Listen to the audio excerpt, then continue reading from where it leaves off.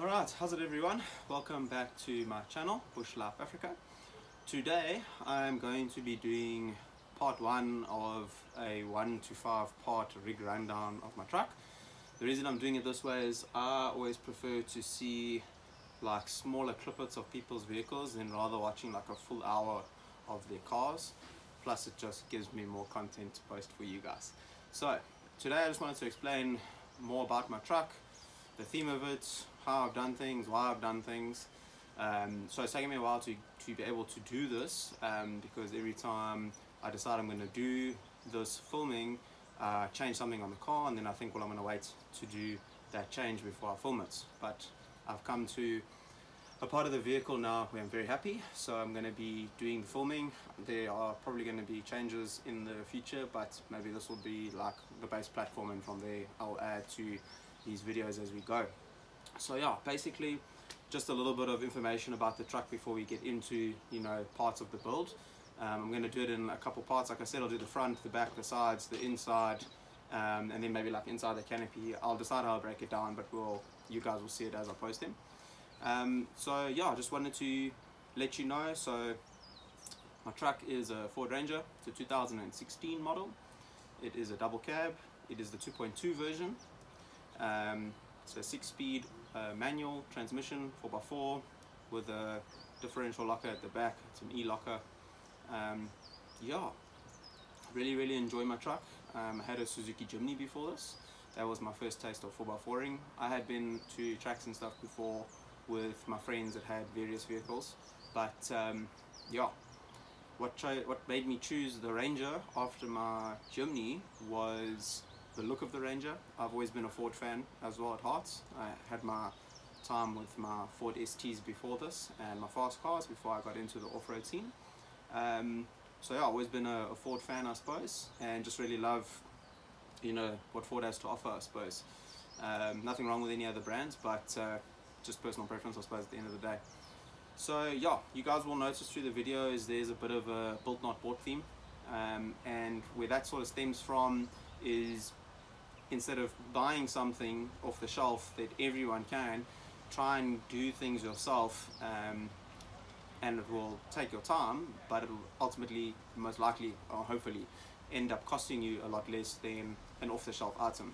Obviously everyone's chasing a different look or a different style, or, you know, whatever. If you have more time to build, then maybe you do, maybe you don't. But I chose this theme for my vehicle to show you guys that you can do things without having to buy things off the shelf all the time, and you can do things at a fraction of the cost.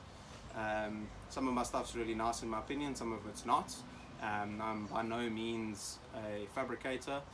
It's just something I decided to do with a group of my friends when we first got the car. I wanted to build something different, and this is what we have today.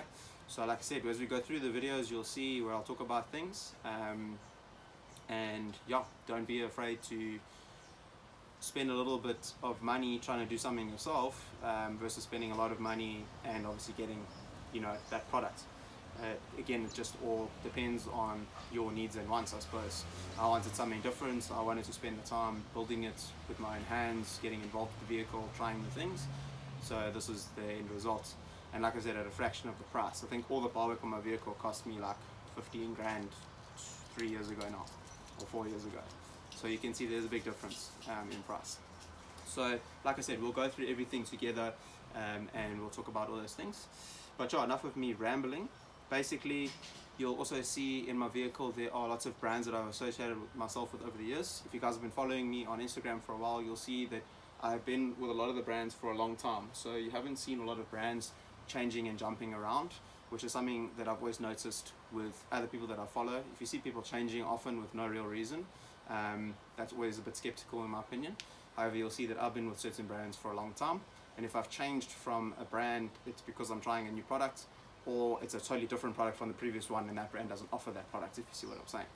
But yeah, if you guys ever have any questions about the products that I use, please don't hesitate to inbox me and ask those questions. But yeah, these are just the things that I use and have tried and tested over the years, and I can give you that positive feedback of those products, so you guys have an honest and open opinion and view on them. So yeah, I don't really know what else to say in this startup video. Like I said, I'm going to try and keep each video to about 5 to 10 minutes, maybe 15 at the absolute max, who knows. But yeah, like I said, it's just nice to also document everything and get it down on a video, because if there are changes you can always go back and see. So I hope you guys enjoy this mini series, if you want to call it that I'm going to put together.